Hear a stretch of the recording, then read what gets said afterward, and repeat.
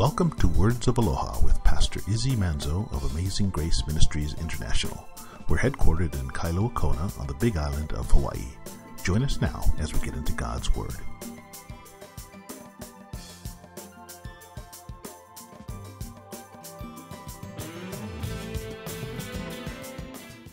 Let's pray. Lord, we Dylan. come to you this morning, and we thank you for being an awesome God who loves and cares for each one of us. And so for whoever hears this message this morning, we pray that as you so often do, Lord, touch us right where we're at. Lord, open our eyes to see you, open our ears to hear you, and Lord, most importantly, open our hearts. Help us open our hearts so that we can see you clearly and feel your love for us. Help us take what we hear this morning and apply it to our life, that we wouldn't just walk away with words, but things that we can take with us to change the way that we walk and the way that we see you and the way that we understand you. We ask that now. In Jesus' name we pray. Amen. Amen. Well, good morning, guys. Would you turn in your Bibles to Galatians chapter 5 as we continue our study in the book of Galatians this morning? We really came to probably the most important word of the whole Old Testament law, summed up in one statement. It's we used the saying one word, just one good word. And that was a privilege to share it last week because we got all the way to verse 14 where it said the whole law is fulfilled in this one word. What's the word? Do you remember? You can cheat and look down. It says, you shall love your neighbor as your what? As yourself.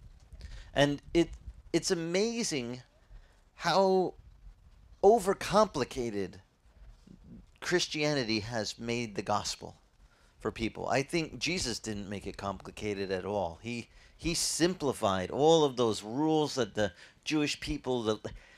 If you have any Jewish friends, anyone here Jewish? I got to check first before. Dot. Ay.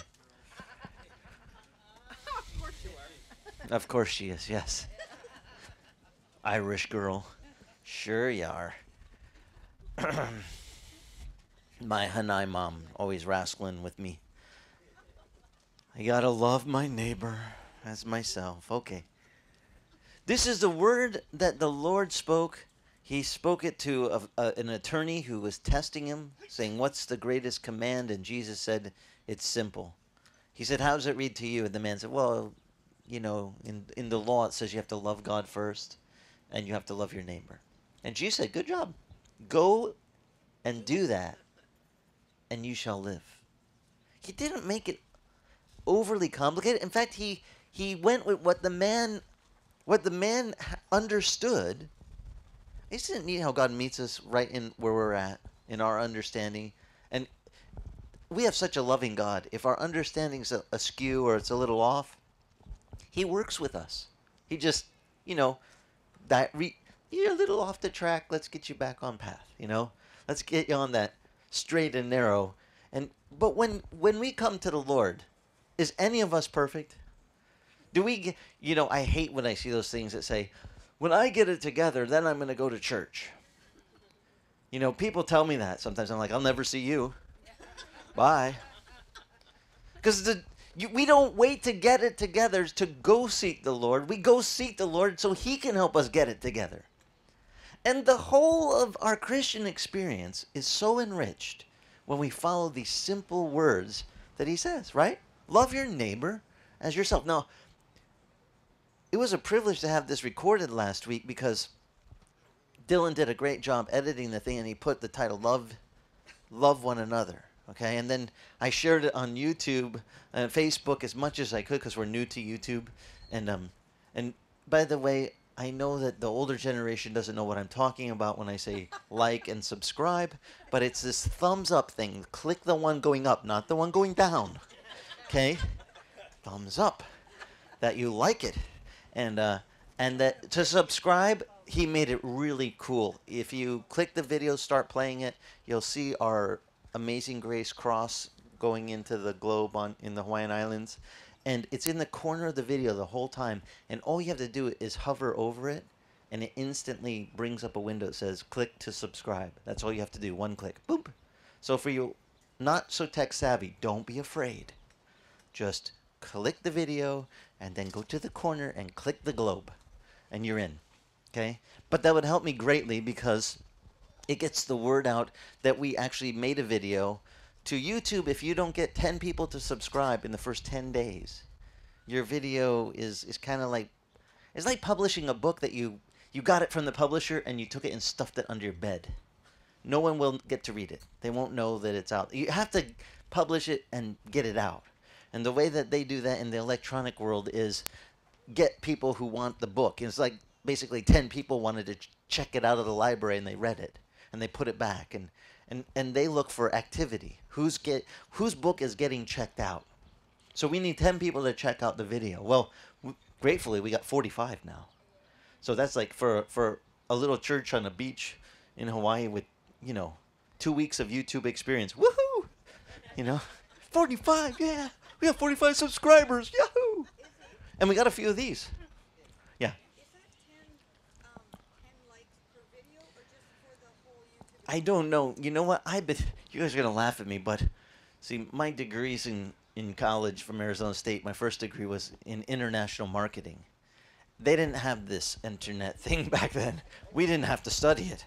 But I do understand the principle of the thing is that they're trying to get videos that are getting lots of views because then the advertisers are willing to pay money to have that. Because when you click on our thing, by the way, we enabled the ads. And the reason we did that is because it helps promote the viewing thing, and if you get enough clicks on those little ads, somebody checks out the thing, and then eventually we're going to be able to pay Dylan because they actually give him. Now you're going to laugh. What do we have? 27 cents in our account now. How much? 27 cents. Woohoo! It's clicks per 1,000, clicks per mille. You have to get 1,000 views to get $1 or something. But we're working. We got 385 views so far on our videos on YouTube. Fortunately, I have a lot of people I know on Facebook. So who here does Facebook? I just want a quick show of hands. If you have not friended Jan or I, please do so this week, and I'll send you the video from this week. And I'll send you the devotional. If you don't mind helping me, this would help greatly. It's Dylan already worked on it last night. It's like 2 minutes and 38 seconds. It's got a surf scene of Daniel coming in on a barrel, and then it's got one of the other kids at the end, and another barrel, and the wave goes over, and they're out in the water with a GoPro, so you see the wave, and then you see the underwater shot as the wave rolls by, and it's really cool. And so it's our kids, and they want to reach other kids, so they made a cool intro. The words of Aloha, it says words of encouragement pops up, and it's from the verse Hebrews 3:13. What's Hebrews 3:13 says? Encourage one another day after day, as long as it is still called what? Today. That's tricky. Let me think that one through. We have to encourage one another day after day. Wait a minute. As long as it's still called today means. Last time I checked, today was called today. When we were on yesterday was today. And when we get to tomorrow, what will it then be called? Today. This is a really tricky way of saying you got to encourage each other how often? Every day. And so we're going to try to make a devotional series for the kids that reaches them.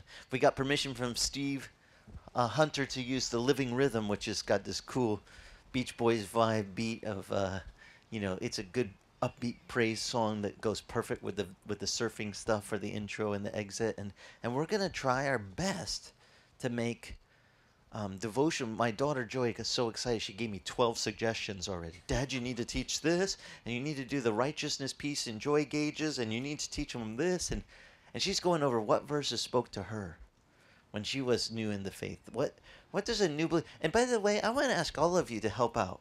If you have a verse that, when you first heard about the Lord, it really spoke to you, I want you to share it to Dylan. He'll put it on his phone. And when we run out of ideas, we'll start, filming little question and answers. And the kids are excited. We got this young lady. She is so on fire for the Lord. She's asking the questions. So, Pastor, what's it say about this? Or what, is there any verses that would be good for someone who's feeling lonely or depressed, or, and they're really pertinent to to the teens.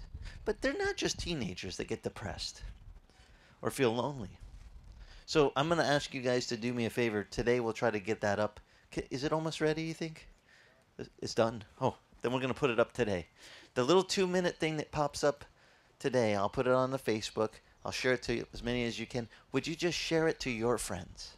The more we share it and it goes out, the more they go over to YouTube, check it out, and ask your friends to give it the thumbs up, not the thumbs down. And click the subscribe button, and more will come. And we'll just get them encouraged in the Lord, because it's going to be one of these things I know the kids need every day. They need to hear those things of the Lord. And I got Cookie and Steve doing Young Life. They got probably a wealth of good ideas. And we want the kids to be part of it. We want to put them in the videos, not just me. They don't need to see me. They can see me on the whole long message thing. But for you visitors, when you get home, you're stuck in the snow, got cabin fever, I want you to click on there and just turn on the sermon and look at this wallpaper here. And I want you to remember this so you can just kind of bring you back to for our Korean contingent that's going to be leaving us on the 19th of December. You guys, when you're gone, please click on the Facebook and watch. And, when you miss us, you can click it and hear the sermon and just enjoy what the Lord has. The word that was shared last week, to love one another, it is truly, I believe, the thing that, it says in the last days that the love of many is going to wax cold. In Matthew's gospel, one of the signs of the times will be that people's hearts are going to just grow cold toward their brother and sister, to their neighbor. They just won't, the love that we were intended to have and to share with each other is going to wane. People's hearts are going to get hard. Now, is that happening, by the way, right now? Yes. Just happened this week. Just the shootings that have gone on and the things make my heart just ache. That is not loving your neighbor as yourself. But Paul had to speak these very words to a church. The church at Galatia, he had to say, you guys, the whole law is summed up in just this one word. And don't let anyone put these bonds on you. Don't let them whip these fetters out and try to tie you up with all of this extra rules and say you must be circumcised, you must keep these days, you must do this certain Jewish, steps in the law to be pleasing to God. Because Paul says, no. What you really have to do is love your neighbor. That's the whole thing. Just love your neighbor as yourself. Now this week, we're going to continue to the next verse. Would you join me looking at verse 15? He says, But if you bite and you devour one another, he says, take care, lest you be what? Consumed by one another. The word but is a very interesting word. When we were kids, we were told not to say it because not this word, B-U-T. English is so weird. There's another word, but, B-U-T-T. My mom said, you do not say that in public. That's a bad word. Okay. Can I say ass, Mom? It's in the Bible. I got in trouble for that. Smacked right. I was in Catholic school. Jesus rode into Jerusalem. If you look at the old King James Bible that I had, Mom, look right here. He rode on an ass. But I wasn't trying to use it in that context. You know how smart aleck little kids can be. I got in trouble. But, okay. But this word here, this little 3-letter word, but, B-U-T, in English class I was taught it's called a dissociative conjunctive. Big words for a little word. It means it's taking the side of the opposite to what you just spoke, a dissociative conjunctive. In other words, and it's going to conjoin it to what was just spoken. But not in the way of it's a continuation of that thought, but rather the opposite. It's saying, okay, love one another. Love your neighbor as yourself. But if you don't want to love your neighbor as yourself, and look how Paul words it, But if you choose to bite and devour one another, by the way, is that loving your neighbor? Biting and devouring one? No. If you bite it, now no church would ever experience people in their church biting and devouring one another, right? I mean, that's so not church-like. Can you even fathom? But what is biting and devouring anyway? What's that? No, do they taste good? Guys, we are supposed to be sheep of his good pasture. And he's our shepherd. And sheep do not eat other sheep. They bite them. Yes, they do. Sheep bite. And if you've ever been around sheep, anyone here been on a farm besides me where you had sheep? Has anyone here been bit on the ankle by a sheep? I have. It's, oh. I wanted to kill a sheep that day. They have these little, their teeth are made for grabbing grass and ripping it from the ground. And then they have these chompers that crush it and just grind it up. And they can bite really hard. And some people don't know this, but they're similar to a dog when it comes to, like, you teach them their name, you call them by name, and they'll come, just like calling a dog. When you shepherd sheep, you don't actually push them and, like, hey, everybody, go that way, go that way. You don't have to do that. A good shepherd, just has to say, come. And by name, he can call his sheep, and they'll just hear the name, and they respond like your dog. You're calling to your dog, come, come. Our dogs are Oreo and Koa. So they come, Koa.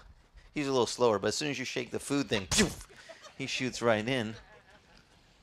And sheep, though it's hard to teach him to roll over and do other tricks and shake and do all that, they do have these two things down. They'll come to the calling of their name.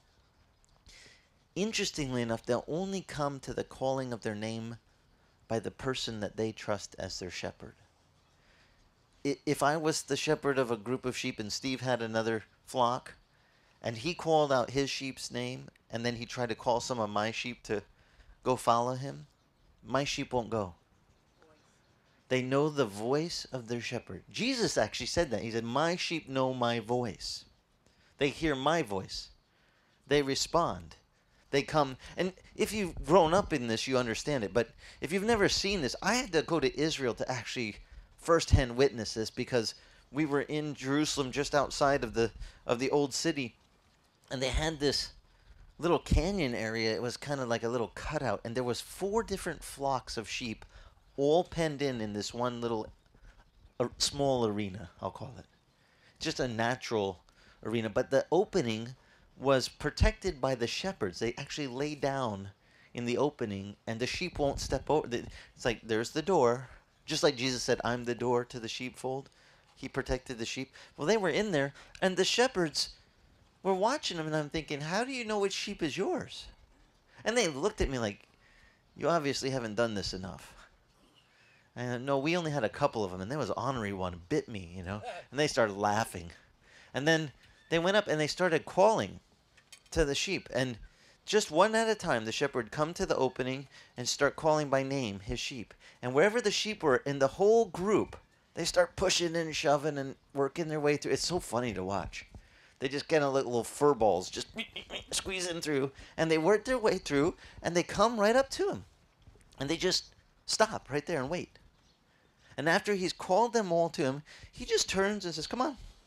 In Hebrew. He doesn't say come on in English, but in Hebrew. And I was listening to one of the shepherds calling the sheep by name, and I was just learning Hebrew. So I was like, oh, I know that one. My daughter's name's Raquel, which is the Italian version of the Hebrew Rachel, which is Rachel, we say in English. Rachel means in Hebrew little lamb. Little lamb is like affectionate. So he called that out in Hebrew, and I know that name. And so I watched the sheep make its way, and it went by, and I'm going, Raquel, come. And it would not come to me for nothing. I tried. Come, get over here. And then another one was Lee, which is, I don't know why I named it Lee. In Hebrew, Lee means no. Ken is yes, Lee is no. And he named one of his sheep Lee. Lee, Lee. And that sheep came right to him. And as it passed me, I'm like, Lee, Lee. I know that word. That's easy. No, no, no. It wouldn't come. Why? Why wouldn't the sheep come to me? It's the wrong voice. The sheep know the voice. And Jesus said, my sheep know my voice. They hear my voice. They follow me. I'm the good shepherd. Now, Paul says to this church, guys, the whole law is fulfilled in one word. Just love one another. Love the other person like they're your what? Yourself. You got it. But, and this is that three-letter word, but, on the opposite side of love is biting and devouring one another. And sheep, it is not really becoming of sheep to eat other sheep. You know, who eats sheep anyway, normally? I mean, in the whole picture of, what's the predators for sheep? Wolves. And the Bible talks about, you know, looking after the flock, to guard the flock. There's an admonition to pastors to make sure that we keep the wolves away from the sheep, because wolves eat sheep. If you see sheep eating sheep, the one doing the eating isn't a sheep. It's a wolf in sheep's clothing. And there's even a warning about that. Watch out for wolves that come clothed in sheep's clothing. But he says, but if you bite and devour one another, watch out lest you be consumed. There's a consuming that happens to some Christians because they don't walk in love. That opposite of walking in love is biting and devouring one another. It's chewing on someone else in the body of Christ. And I got news for you. We ain't supposed to chew on the other sheep. We're supposed to follow the good shepherd to the pasture that he brings us. Remember Psalm 23? The Lord is my shepherd, I shall not want. Where does he lead me? Beside the still waters. He takes me to the good pasture. He restores my what? My soul. The good shepherd brings us to the place where we get to eat what we need to eat. And it's not one another. It's those things what we really need to be fed with. He brings us to those things that are nourishment to us. And here, Paul had to tell a church. Can you imagine Paul, the apostle, having to tell the church, quit biting and devouring one another? Do you think we could use that today? There's some churches, they are biting and devouring one another. They're not walking in love. Now, Paul goes on, he says, but, here's another but. Now, but is the opposite of what I just said, but there's something else, okay? A dissociative conjunctive. I got another thought for you to think about. But if you walk by the Spirit, listen, you will not carry out the desires of the flesh. He says, for the flesh sends its desire against the Spirit, and the Spirit its desire against the flesh. For these two are in opposition to one another. Now, you guys have probably heard this. He says, have you noticed that our body, we have this fleshly side of us and then that spiritual man that God has placed in us? And it says the two are at enmity. Let's not mince words. There's a real war that goes on between our flesh and our spirit sometimes. And it says so that we are not even able to do the things that we wish to, that we please to do. There's just a war. I used to think I was bipolar, you know? Man, I want to serve God. But in my heart, in my mind, there's this willingness, this wanting. And then my flesh is like wanting to say, no, forget that, serve me. You know, take care of my fleshly cravings and forget God, man. You got to take care of yourself. It's amazing how the flesh always is interested only in one person being served, and who's that? You. The Spirit cares about serving others. Taking care of others. Now, as you take care of others, what happens to taking care of yourself? God takes care of it. You know, as you take care of others, all of your stuff gets taken care of. But when you just put you as the most important thing and you're going to just serve you, you can turn into one of the most miserable people. And you will find out that there'll be this struggle. And you will find out you won't even do the very things that you please. Now, Paul the Apostle, he wrote this to the church at Galatia in just a real simple thing. Flesh is against the spirit's against the flesh. You can't even do what you want to do. End of story. But I read a book before this book in the Bible where he went into great detail. And I got to take you there today because there's a few young Christians I know struggling with this idea that inside of them there's a war going on. And the passage I'm talking about is found in Romans chapter 7. If you'll turn with me to Romans chapter 7, when Paul wrote to the church at Rome, I'm so grateful he did a little bit more in-depth job on that whole, the flesh is against the spirit's against the flesh, and I can't even do what I want. He helped me realize I'm not the only one. So if you've ever felt this, you ever felt like inwardly your part of you wants to serve God, and then there's this other part of you, the outward fleshly part, that gets drawn to go do something wrong. You are not alone. You are not the only person that has struggled with this. Even the Apostle Paul writes these words. Look with me at Romans chapter 7. I'm going to pick up in verse 14. He says, "For we know now that the law is spiritual." He says, "But I am flesh." I'm just flesh. Anyone give an amen to your flesh? I'm just flesh. He says, "I'm sold into bondage of sin." He says, "For that which I'm doing," he says, I don't understand. "For I am not practicing what I would like to do, but I'm doing the very thing that I hate." And he says, "But if I do the very thing that I do not wish to do, I agree with the law, confessing that it is good." He says, "So now, no longer am I the one doing it, but what is it that's doing it?" He says, "The sin that dwells within me." Paul was not a man who would stand up and preach, "I am sinless." He was a man who would say, "Yep, I even wrestle with sin that is within me." Now, this is my kind of preacher. I can go, yeah, I relate to that guy. Let's be realistic here. And he says, "For the good that I wish to do, I do not do, but I practice the very evil that I do not wish.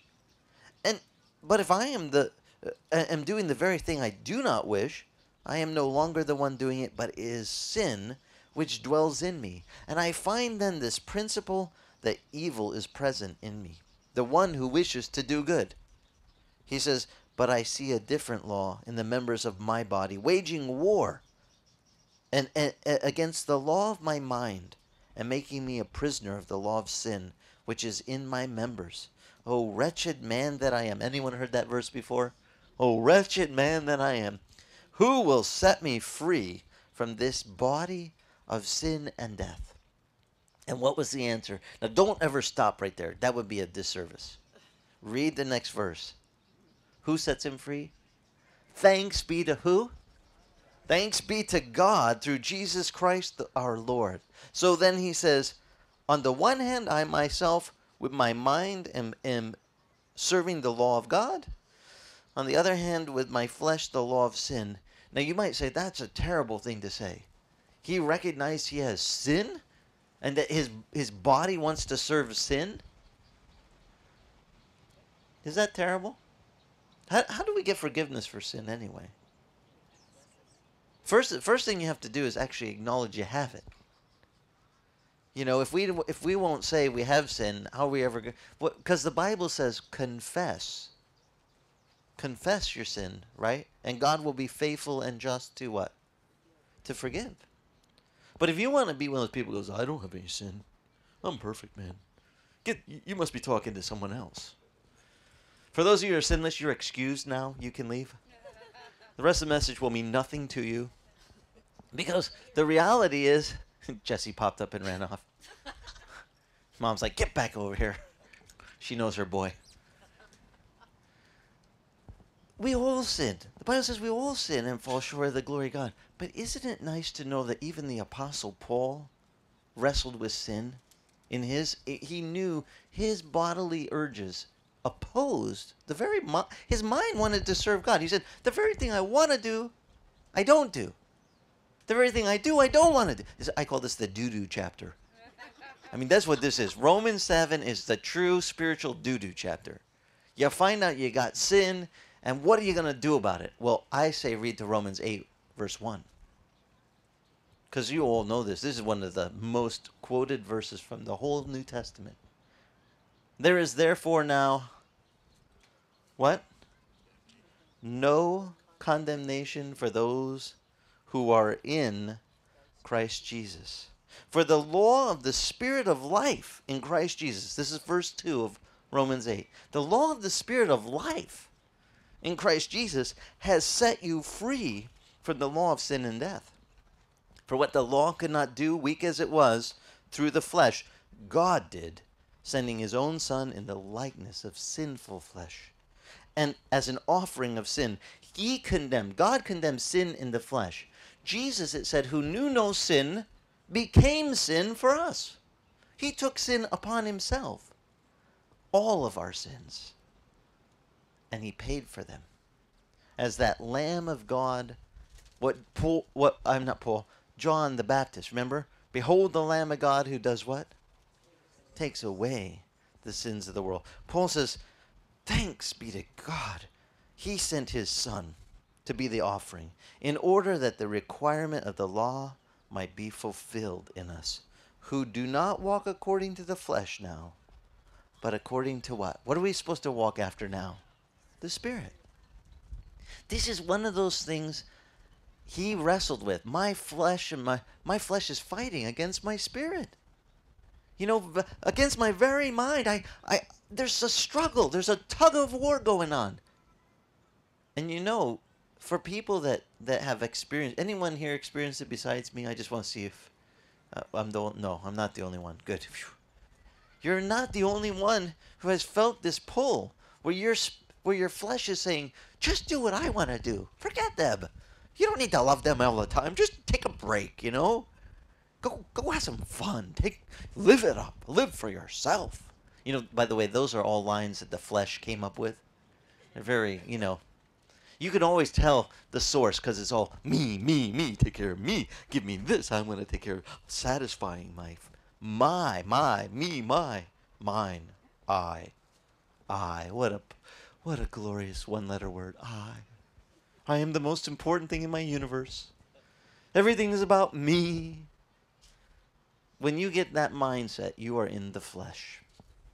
And Paul had to talk to the church and say, guys, look, the opposite of loving is walking in the flesh. The flesh is a corrupt thing. And the flesh, he's going to go on and describe, and this is probably the most quoted part of the book of Galatians. He's going to talk about how do you know whether it's the flesh or the Spirit. And he's going to call all the things of the flesh the deeds of the flesh, and he'll call all the things of the Spirit, the most quoted part of Galatians, the fruits of the Spirit. Now, some of you, I could probably start and say, anyone here know what the fruits of the Spirit are? Name them off. Love, joy, peace, patience, kindness or goodness, gentleness, self-control. Against such things as these, there is what? No law. If you walk in the Spirit, you don't have to worry about what's the law say to do, because you will fulfill the law just because you're in the right way with God. Your spirit is doing what you will do the law naturally. But if you walk after the flesh, here's how you can tell. And by the way, this helped me a lot. When I was a new Christian, I used to call it fleshing out. I know that sounds too simple, but let me show you. When you're not in the Spirit, you're getting into the flesh. You're basically letting the flesh come out. You're fleshing out, letting people see your not so spiritual side. And Paul says this is how you can identify it. He says in verse 18 of Galatians 5, he says, if you are led by the Spirit, you're not under the law. Now the deeds of the flesh are these. They're evident. Evident. Don't even have to try to find them. What are they? They're things like immorality, impurity, sensuality. He says idolatry and sorcery, enmities, strife, jealousies, outbursts of angers, disputes, dissensions, factions, envyings again, drunkenness. Boy, envyings comes up twice. Did you notice that? It's not a typo in the Bible, by the way. The flesh, when people envy other people, they're in the flesh. You know, instead of your brother gets a blessing, he goes, oh, look, I got a new moped or new car. And some guys are like, oh, man, I wish I had his car. How come he gets a car? I should get his car. Envying is not a good thing because it can lead to coveting. And coveting, oh, that's a wicked sin. When you want somebody else's thing, what God blessed them with, but you want it above even them having it, you get in trouble because you start doing other sins. You're like, how can I get that? You wouldn't want to give that to me, would you? Or could I steal it? Or could I just kill you and take it? Or, I mean, it's funny what coveting can do. Coveting can lead you down a dark road. By the way, I've shared the cure for covetousness before. Some of you might have heard this. The Lord gave me a great insight one time when I was with somebody. They were coveting. My brother Joseph had a Volkswagen Beetle, one of those 60s era one with the smaller lights on the back, and it was, you know, yeah, and he had the vented little things, and he had taken the back air scoop, I mean the trunk lid, and pulled it out and done the little slots and done all that, and he was like real proud of his Volkswagen. And somebody came by and was like, I wish I had his Volkswagen. And then another Volkswagen went, no, I want that one. You know, let's go chase that guy down and beat him up and take his Volkswagen.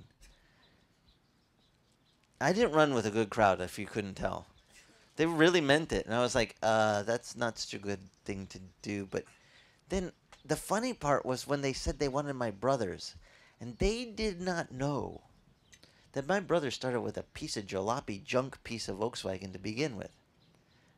No, the person who had it before, they never did nothing. So everything was wrong. It all broke. You know, it went the way of the world. It just disintegrated. And we would try to work on it, and if you've ever worked on a Volkswagen engine, they didn't make it big enough to put your hands back in there to do anything. You can't change points or the ignition, nothing. You're just like, we finally figured out there's 4 bolts to bolt the engine in to the car. It was faster to unbolt the whole engine and take it out and set it on a tire and do the work over here and then put it back in than it was to try to, you know, like, be under this little, I can't get in there. First of all, forget that. Just pull the engine out. But you get kind of tired when your brother is like, you come home from work and he's like, hey, I need help pulling my engine again. There's a little piece I want to change. Joe, leave it alone. No, I want to change. Come on. I just need some help. Just 4 bolts. I know the 4 bolts. I've done the 4 bolts. I don't want to do it again. And I'm going to be all greasy all over again because it's an old engine. And to hear somebody say, I want his Volkswagen. I'm like, you don't want that piece of junk. God forbid. That's like giving you a curse. And I don't want you to have it because you're going to ask me to help you unbolt the engine when you need it done. Get a clean one. Get a different one. Don't covet his thing. If God wanted you to have, he would have given it to you, but he didn't want to curse you with that curse. You know, maybe he has something else better. In fact, here's the cure. If you ever feel yourself desiring something that your neighbor or your friend has, your coworker, your boss, just say, Lord, could I have one? Now remember this. Not that one. One like it. But maybe even better. Just remember the story of my brother Joe's Volkswagen. Could I have one that's not greasy, that's not going to break down, that's maybe even better? Could I have one that looks good on the outside and runs better on the inside? Is that a legit prayer? Is that okay to do without coveting your neighbor? By the way, that helps me not covet my neighbor's stuff. I'm not saying I want, because if you want the exact one that they have, it will lead you to evil. You'll be trying to work angles. How can I get it away from them? Hey, if you ever want to sell that thing cheap or Give it away. Remember me. Put me on here. Here's my sticky note. Here's my card. You're going to do whatever it takes. And you'll be waiting for the day, if they don't do it, you just kill them and take it. Now, you think that's extreme, but anyone know some of the stories of the Old Testament? When guys wanted something what their neighbor had? And do you guys remember even there was covetousness of spouses that went on? Even King David wanting a woman who was another man's wife, Bathsheba, and he winds up going into bed with her and getting in sin, and then having the husband put at the front of the army in a fierce battle and told the guys to withdraw from him so he would get killed. That covetousness, wanting, the Bible says, you shall not covet your neighbor's house, your neighbor's goods, your neighbor's wife, your neighbor's donkey, ox, nothing that is your neighbor's, don't covet it. Because if you covet, if you intensely desire what they have, it'll lead you down the wrong road. But you could be cured from that real easily by saying one prayer, God, could I have one similar? Not that one, just maybe it's a little bit different. One that you would want for me to have. And maybe he doesn't want you to have a Volkswagen. Maybe he's going to give you a Porsche or a, they used to be made by the same guy, but just fancier. Maybe he's going to upgrade to a Mercedes, forget it. Or, I don't know, a Honda. The kids want Hondas now. I drove a Honda in college. When I hear the kids today like Hondas to soup them up, I laugh. Because I got laughed at for driving a Honda back then. Like piece of junk, little Jap imports. When I was a kid, it was not a compliment to drive a Honda. It's like, why don't you drive American? What's wrong with you? I was like, it gets 45 miles a gallon. I'm a college student. It was a good deal. It was. I had to change the transmission. How many times, Jen? 3 times at your dad's house? My poor father-in-law. I literally would drive over with a piece of junk transmission I got from the junkyard to trade it out for the one that was going out, and he would just bear with me like, oh, here he comes, because I needed my father-in-law's jack and the tools and and all the stuff to do it. And God bless him, he is such a patient man. He would just sit there and let me fiddle and learn how to do these things in his garage, with all of his nice tools and stuff. As like one I only had in for like 2 weeks, and it was a jalopy, and the junkyard said guaranteed for a month. I don't care if they guarantee it for a month. You have to still undo all the stuff.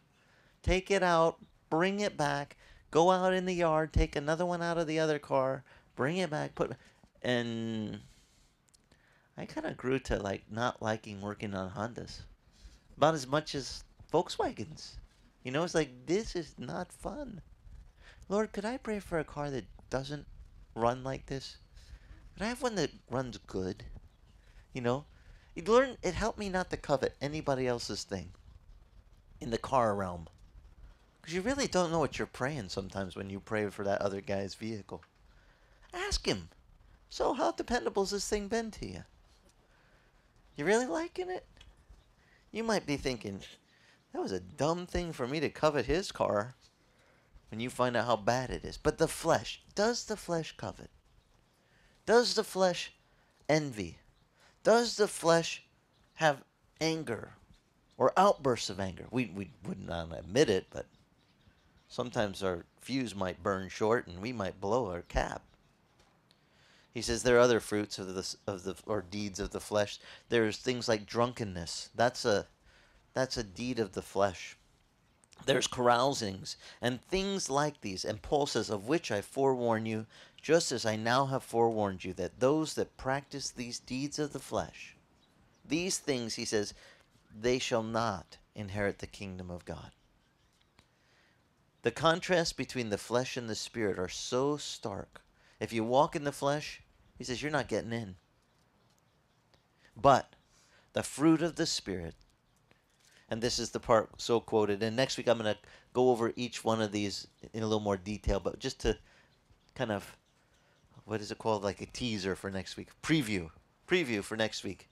The fruit of the Spirit is love, joy, peace, patience, kindness, gentleness, right? Self-control. Against such things there is no law. He says, now these who belong to Christ Jesus have crucified the flesh with those passions and desires. And now if we live by the Spirit, this is so important. We need to walk in the Spirit. He says, it says, let us, if we want to live in the Spirit, let us walk in the Spirit.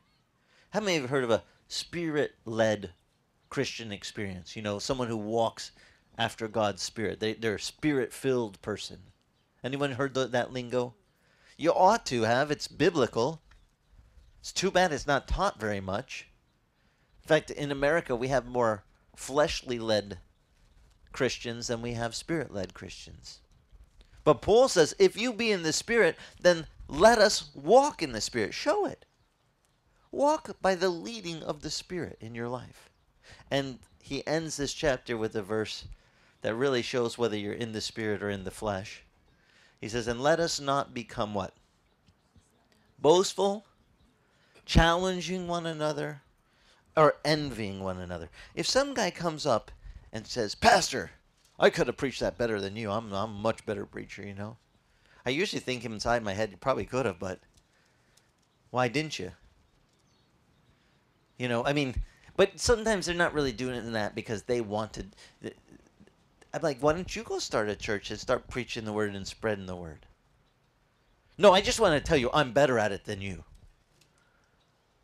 They like to throw out a challenge, you know, and oh, I could make this church 10 times bigger. Go for it. But the flesh is always boasting and always challenging and always envying. And is that what we're supposed to be doing when we get together? I'm better than you are. I mean, I dress way better and look better. And you know, the flesh boasts about everything. This is a stupid little flesh thing we have. Someone says, oh, I can do that. And 10 other guys will go, oh, I can too. Oh, yeah, I've done that. Funny how the flesh is so quick to boast about how great it is. In Christ, I found boasting, like Paul said, it's necessary. But he says, but if I'm going to boast only of one thing. What's he going to boast about? He says it, not here. I think it's Corinthians, is it? You guys, extra credit. Someone look it up for me. He says, if I'm going to boast in the Lord. Boasting, he says, is necessary. Men you can't stop them from doing it. They're always bragging about something. But if you're going to brag, Paul says, if I'm going to do it, I have learned I'm going to boast in what God has done. That's what you want to brag about. You want to really help people's life? Start bragging about what God has done in you. Just say, you know, the Lord helped me get through this struggle I had. Or the Lord freed me from this addiction. Or the Lord took away this hate I had for this idiot. And now they're even my friend. I mean, you want to boast that there's a living God? Sometimes when people say, prove there's a God, I said, he changed me. I look at you guys like you're easy. No problem. If he could change me, he can change you. And that's the proof that there is a God. You guys all know that, right, from the book of Romans? Be therefore be transformed by the renewing of your what? Your mind. Why should you be transformed? That you might prove what the good and acceptable will of who? Of God is. Well, now, what is God's will? Peter said it in one of his epistles. He wrote, it is God's will that none should what? Perish. God doesn't want anyone to perish. He wants all to come to repentance so they can have this beautiful gift called eternal life. It's a gift he wants to give to everybody. Now, you want to prove that there's a God who wants to give the gift of everlasting life to everybody? Do you know what you have as the proof? It isn't what verse you can quote me from this book. It isn't your little gold star attendance record to Sunday school. It isn't how much money you've given to the church. You want to prove there's a living God? Let him transform you. Because as your life is transformed before your friends, before your co-workers, before your enemies, when God changes you from within by that work of his Spirit in your spirit, there's no denying. They'll go, oh my gosh, there's a God. Look at Izzy's a pastor. There has to be a God. Come on. They want real proof. What do you submit as your real proof that there's a living God? You submit you as a living and holy sacrifice. The Bible says, present yourselves alive to God. Here I am, God, use me. Change me. Do what you got to do in me. And as he does that in us, do people watch us? Have you ever noticed they're always watching? Like, they catch everything. You can't get away with nothing. Like, if I said a bad word right now, do you know how many people say, excuse me, Pastor, I don't think you should say that. You know, ass is not allowed. But it's in here. Jesus wrote on one. No, Pastor, don't say that. They watch us, don't they? And now I have to just use that word in the right context and not in the wrong context. Because they are watching to see if we change. And if we get changed, it speaks to the world volumes. It says, there is a living God working in all of these lives, all the way around, and he's changing all these people. From within, he's transforming them, renewing them. And they go, wow, I could use that. I want to encourage you this week, walk by the Spirit. Don't do the stuff of the flesh. If you walk by the Spirit, it says you will overcome the flesh. And if you should slip up and flesh out a little, I'm not giving you excuses here, but I am going to remind you of Romans 8. How much condemnation is there for you? None. Does God know that the Bible says, we're weak. And he says, the psalm says, he is mindful that we are but dust. We're just dust. You know, he knows we have a weak frame. We're just dust. That doesn't make us sound all that strong, does it? They're just but dust. But technically, that's what we are. Chemically, our bodies are just the same as our closest kin aren't the apes, by the way. It's the dirt on the ground. We're just the same chemical composition, add water. And add a little bit of the thing called the breath of life. From who? Who breathed into Adam's nostrils after he made a little dirt clod man? You guys know that, right? In the Bible, the whole first story is God took the dirt, the dust of the ground, and fashioned it into this guy called Adam. And there he was, this little dirt clod. Not alive, but God took and breathed the breath of life into his nostrils. And Adam became a living being. Only God can do that. By the way, that's why the Bible says, you know, some people say ashes to ashes, dust to dust, but it's not the ashes to ashes, it's dust to dust. We came from the dust. If you ever wonder why they say that at a funeral, it's because we came from the dust. And if you don't believe me, once they put you, even if they embalm you, they put you in the thing after a long time, guess what you turn back into? Dust. It's dust to dust. So let's not get so hung up on our dust. The dust is going to perish. Your flesh is going to be gone. It's your spirit that will live forever. And I want to encourage you, God wants your spirit to live with him forever in paradise, in heaven. Not in torment with the devil who rebelled. The devil does want people to join him, though. He's a creep. Misery loves company. He wants people to go to hell with him. But that's not God's will. And we need to tell people, it is not God's will for anyone to perish. It's God's will for you to go to heaven. And if you don't believe it, look at my life. No. Some of you may be saying, no, I don't want him to look at my life. There's some things wrong. I have just identified areas for improvement. This is your self-help tip for the day. You want to know where you need to grow in the Spirit? That's all it takes. Just, if you have something you wouldn't want to show to your child that you do, you just figured out a spot to improve. If you want to really have accelerated growth in the Spirit, teach Sunday school. You know why? Because they look at you and go, you shouldn't say that. I don't think my mom would want you to do that. They bust you on every, you taught little ones, right? Do little ones bust you on every, you're like, oh my God. It cleaned you up, man. It's quick. It's a little bit cutting, but I guess right to the nitty gritty. And that's what Paul is saying to this church. Walk by the Spirit. And you won't have to do the stuff of the flesh. You're freed from it. You will actually be able to overcome. And if you should blow it, how much condemnation is there as we end? None. Don't let the devil whip it out on you, because he loves to condemn. He's the pro at condemning. He stands before God in the book of Revelations, it says, day and night. And what does he do? Accuses the brethren.